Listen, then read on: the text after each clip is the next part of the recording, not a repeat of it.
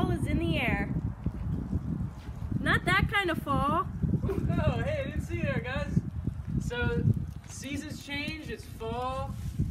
Leaves are starting to fall from the trees. A lot of you guys have trees on your property, so we want to go over a few points on how to properly rake leaves to not hurt yourself. Yeah, so keep it simple. First thing we always recommend is have a good wide base of support with your knees bent.